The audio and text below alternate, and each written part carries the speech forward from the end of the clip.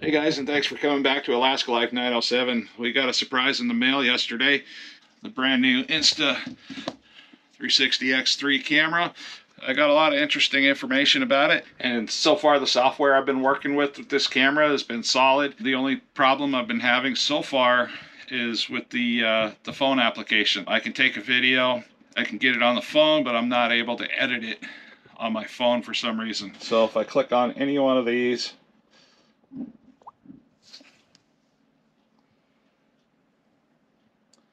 and I think I know what the issue is, and it says swipe to for perspective.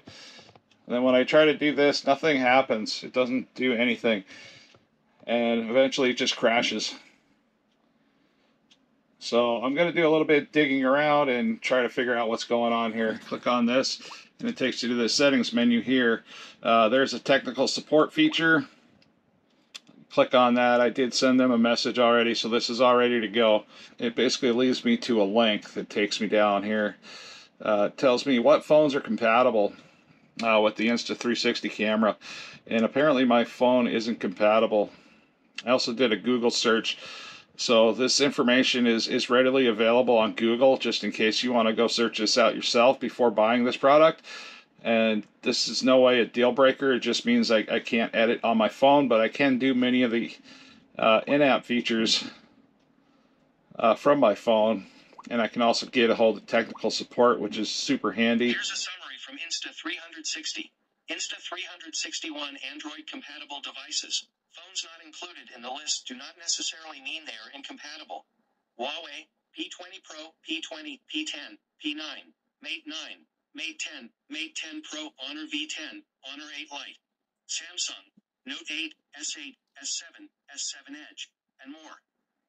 Alright, so one piece that I have that I ordered separately is from a company called Bike Sauce. Their YouTube channel is called The Bike Sauce. This is a little sticker they sent me right here. This came with the piece that I ordered, and it also came with a really nice little thank you on the back, and that is appreciated. We do love stickers. But here's the product, and it was very inexpensive. It's got this little turnkey here, and this mounts to the bottom of the Insta360, and then it's got the traditional GoPro mount here on the bottom. This thing is extremely well built. I really love the product, and as soon as I saw it, I just kind of had to have it. So I went straight to their website, and I will post a link down below in my description section on exactly how much this product is, and with shipping and handling, I think I spent $14 or $15. So this is what it looks like, and this gives me different mounting features in case I wanted to mount it on our chest for fishing season. We can mount it like this with a forward straight single lens mode. Also, I decided I was going to test this out today and see how that goes. But it's really well designed. These clips here, they don't bend a lot. Plenty of clearance here, and the really nice part about it is he included this screw, and you just loosen this screw up a little bit just like that, and it makes it so you can turn the camera all the way around if you want to.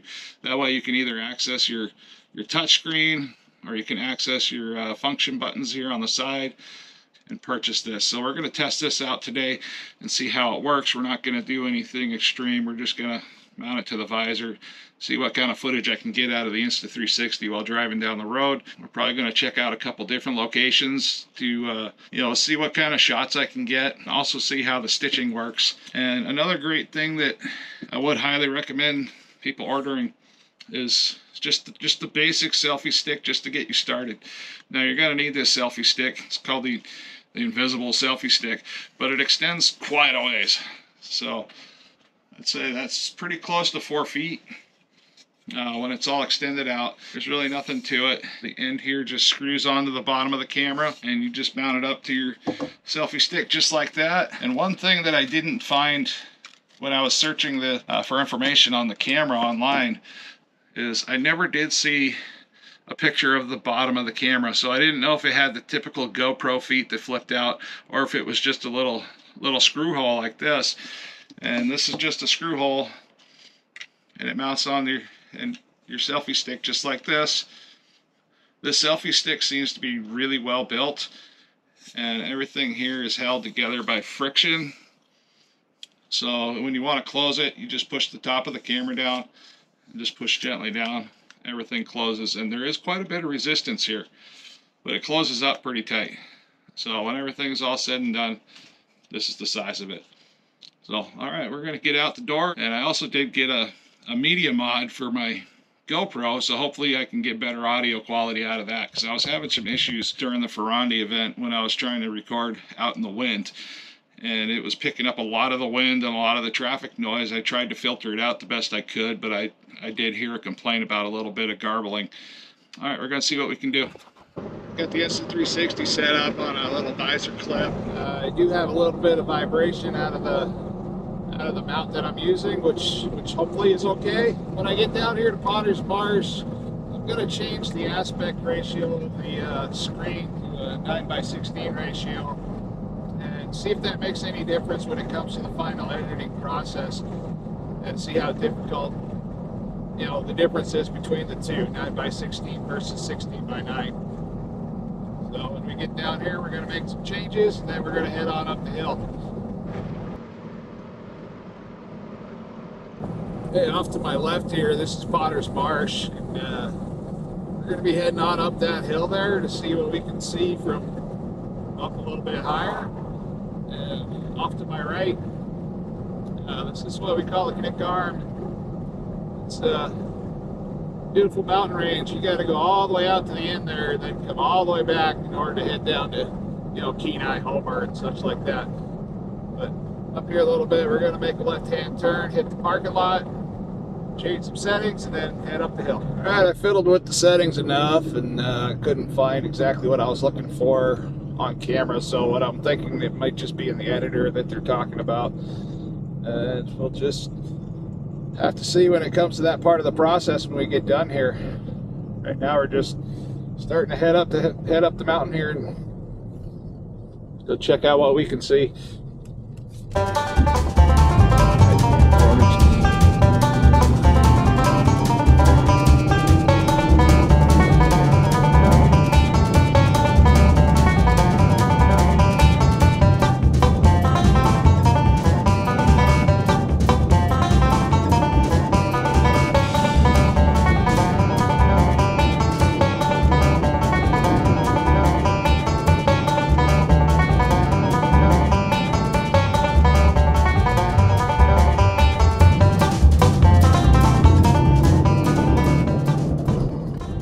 Well, I sanded this up, so that's a good sign. I'm gonna try to go down here, and I've had times where I've gotten stuck trying to get up this hill.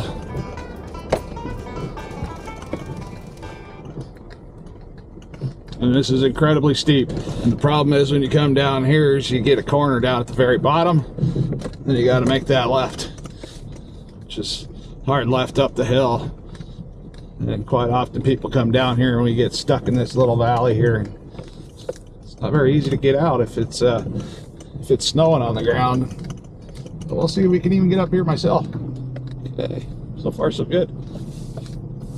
Yeah, it's like a dirt road. Probably break that selfie stick out and see what kind of shots I can get with it.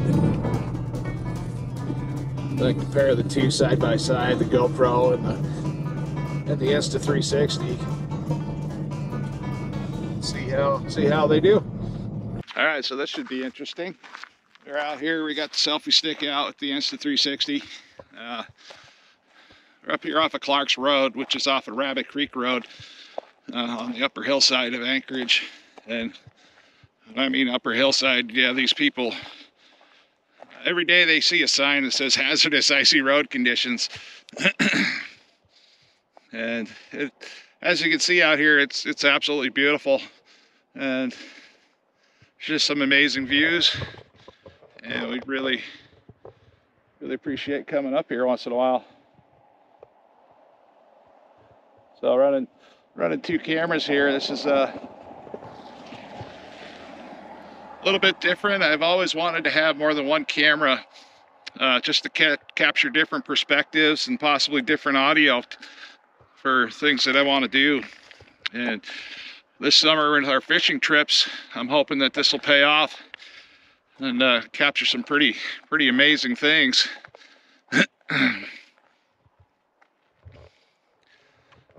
All right, we're gonna head back down the hill and see what else we can do here.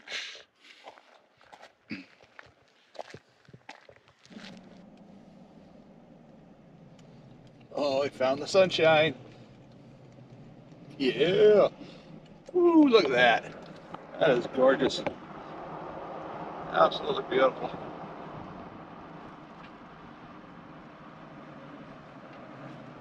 Alright, let's get to the house. Right now what we're going to do is a side-by-side comparison of video quality. I'll be able to, you know, split the screen on the editor and put up a nice picture to side-by-side to see the two and what they look like.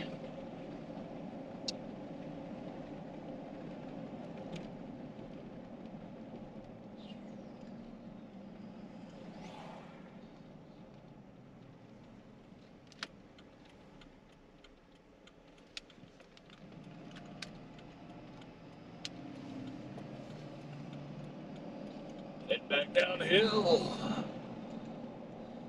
So when I ordered my Insta360 bundle, I got it through Amazon, as I heard ordering the camera through Hong Kong directly from the factory had its issues. So I bought this inexpensive bundle. It's the same thing I bought pretty much for the GoPro, and we haven't used up 90% of the stuff that was in there, but you can never have enough of these little fittings and doodads. But this thing came with a whole ton of stuff. You always need these little tiny pieces here, because those are, everything about action cameras is small and they tend to get lost. And we got the float. This here is the looks like a wrist strap, and in here they give you a nice little booklet. It kind of tells you what these things are, gives you a nice little breakdown of you know, what you get in the package. And then on the inside here you got a nice little installation guide. And this stuff is really inexpensive. Don't pay a whole lot for this bundle here. So the bundle itself was like $50 on Amazon or something like that. But it just comes with oodles and oodles of these little connectors and stuff you need just at random times, because you never know what application you want. You got the window mount. Now I tried the window mount with the GoPro before. I didn't really care too much for it, because sometimes it just tend to fall off, and when you're in the middle of driving, you don't want to be dealing with that stuff. Got more mounts. Got a little slot for the SD card holder, and also quick reader. And this came with the camera. This is just my extra USB cable to connect to the computer. And there's always a ton of these things that I just haven't used. The wife has used them on our hunting trips. This might be another style of headband. This is a little bit different than what came with the GoPro. This piece here is for like, has something to do with mounting on a helmet, like a bicycle helmet. Have a basic cheapo tripod. Now this thing is really inexpensive, and these screws are super cheap. But I mean, it'll serve a purpose if you need a tripod in a hurry. And we got a couple of those now. Now this here is just your typical chest strap. Chest strap, just put it over your shoulders and then mount your camera on there. It's got this so it's easier to get on and off. This little bugger here, it's always nice to have these little selfie sticks. The quality of this one here is not the greatest. This is really inexpensive plastic. When you put the weight of the camera on top of here, it doesn't really want to stay in place like it should. Nice to have just in case you might want to try and use it, but all in all, that one's not the greatest. Now this bag here has got a whole bunch of goodies. Now we got extra stickies, so if you want to mount your things like these things here on your dashboard or something like that. Mount those on the dash. And we got some more little tiny sticky pads. And I'm probably going to try this out like on a mirror bracket on one of my trucks for one of my other videos. And that way I can get different angles of, you know, forward and backwards of, you know, what I'm doing with the truck and how it dumps and stuff like that. And I got a bag of, you know, these random fittings here. These things get lost real quick, so it's really nice to have extras around at all times. Now here are the little bases for the sticky pads. You put the sticky pads on the bottom, and you can just stick them anywhere you want. You can stick them on the side of your vehicle. You can stick them on your dashboard.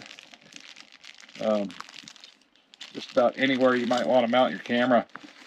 Real quick on the go. And then this piece here also looks like it's for a wristband or armband. And these little tethers, these are super handy. You want to use these whenever you can, because man, nobody wants to be dumping a $500 camera off the side of a building, or, you know, trying to get a view off the side of a bridge. Now here's another little, this is another little sticky pad with a tether on it, and there's just basic safety straps. Now, in my opinion, this is a real simple video editor, and its main purpose is edit the 360 footage, pick your camera angles and figure out what you want to do, and then you export it out, and then you can import it into whatever video editor you want to, Premiere Pro, DaVinci Resolve, CapCut. I'm going to show you a real quick start on this next video clip here, and we're just going to start playing through it. Now, if you use the space bar to hit play, you can either hit play with the mouse or you can hit play with the space bar. So when you hit play, you can get the video going. And then, off to my left here. Now at this time here, I'm going to want to add a keyframe because I'm talking about something on my left. We're looking at Potter's Marsh. We're going to hit a keyframe here. This is Potter's Marsh. We're going to be heading on up. And then that's enough of that. So we're going to pause it again. We're going to move the camera back to the front. And everything's going to transition smoothly. And this little plus over here is the keyframe button. And literally we just click the button. And then it'll automatically, you know, slowly rotate the camera in whatever direction you're choosing. And I had no idea the amount of sun glare that I'd be getting with this. I don't have any protective lenses on the Insta lenses, and it's just picking up hellacious sun glare. So I'm not sure if I need to choose a different setting in the camera to try to reduce that, and that might be something I'll have to play with later. There is something called an HDR mode, and I'm not 100% sure on what that does yet. We're just going to have to work with it from here. Now we're just going to swing the camera back over. And yeah, right about there. Settings and then up the hill. Okay. Now if I want to replay the video to see what all of my keyframes did, I just hit the space bar and it'll restart the video. And it'll run everything through. Hey, off to my left here, this is Potter's Marsh. We're going to be heading on up that hill there.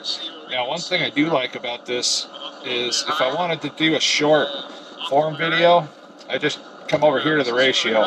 This is the part I was trying to figure out earlier. This is the part you can do here in the editor.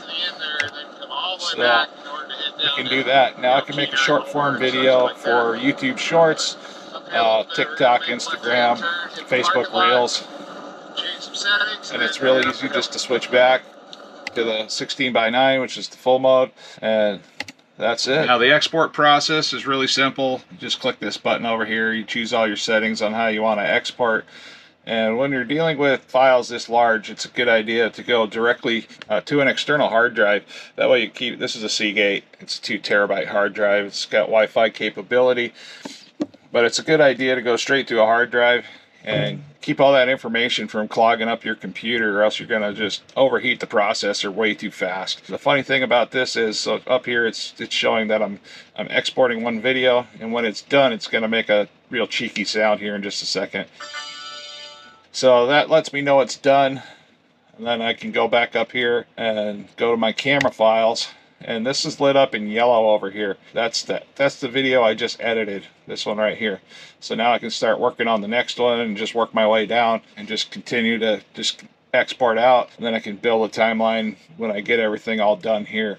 So it is time consuming in that aspect, because importing videos, exporting videos, selecting all your keyframes, the angle you want your cameras at, that all takes time. And if you're going to get into video editing of any type, this is something you're just going to have to deal with. But overall, I'm thoroughly enjoying this so far, and the more I learn about the Insta360 camera, I think the more shooting with it I want to do. So we're just going to keep plugging away. Hopefully I'll have a finished product before long. Alright, one thing I did want to point out is when I started editing this video, I got a bunch of keyframes in here down at the very beginning, and it's probably going to continue on. Now these things operate on like a gyro, so you have to calibrate it before you even get started. Now that I'm starting to head up hills and I'm going around corners and stuff, once I hit play, this camera kind of has a mind of its own, and it's because, I believe it's because of the elevation and how the truck's going. I'm not picking or choosing any direction that this camera's going right now. It's just doing this all on its own, and this just requires a lot more work from the person doing the editing. And I just wanted to point that out. And if anybody knows anything more about this, it'd be kind of helpful.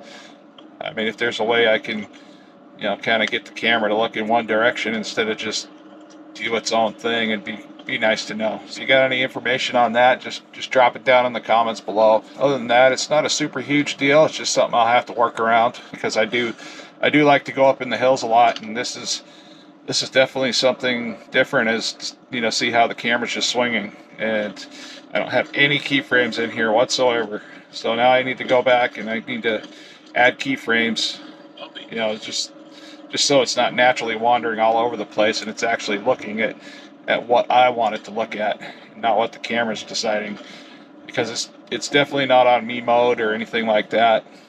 It's just the regular basic camera settings right now, because I'm a newbie and I just got to figure this out. Alright, what I wanted to show you here was just the amount of keyframes I had to enter in here. Like, you got 2 keyframes there, 3, and then we're just, you know, 4. I mean, it's just a lot of keyframes and this changing elevation up here. Alright, now we're going to go export this, because I just previewed it. It's done. Choose your file path. I put a file in the hard drive called 360. That way everything goes in there. Then you want to rename your file. That way you can recognize it and you can put it in order when it comes to doing your timeline. Now, I'm not very techy, so I don't know what all this bitrate stuff is. I'm not too confident on changing resolutions quite yet, so I'm going to have to look into that and do some more experimenting with that part. And then yeah, there we go. You just hit export, and then down here at the very bottom, you'll start seeing a little bar come across. It'll give you your progress, and then it'll tell you the percentage right there. And when it's done, like I said before, it gives you that little cheeky sound. But all in all, the process isn't bad, and I am definitely not disappointed with any of this yet. The only thing I'm having a hard time with is basically the glare on the lens and the amount of white that I'm getting off the snow. So I'm going to have to figure out a setting in the camera to try to improve that at some point. So what's my opinion of the Insta360 and the GoPro Media Mod? The picture and sound quality was far better with the GoPro, but I've also had some time to practice with it before this video. I really do appreciate the sound quality of the GoPro Media Mod, along with the external ports it provides if I want to add an external battery. The Insta360 has a pretty good microphone built in, and I did have to adjust the volume for this video by 6 decibels in order to hear myself clearly. I'm not sure about the picture being so white and hazy. It could have something to do with being behind a windshield, and it wasn't noticeable when I was outside the vehicle. But I guess I'll have to do some homework and dive into the settings a little deeper. So far my camera has been fun to use, and the editing process on the PC goes pretty smooth. After using most of the editing features, I found a quicker way of getting the camera to track objects. When using the tracking feature, it does take a little bit of time, but I believe it's quicker than doing it keyframe by keyframe. So make sure to preview your video a couple of times before trying to export. This will help ensure everything will look buttery smooth and the camera swinging in the direction you want it to. It's my opinion that the Insta360 software is user-friendly on the phone or computer. Before purchasing, be sure your phone is compatible with the app to avoid frustration. The camera seems to function similar to a smartphone and cradles the same way in your hand.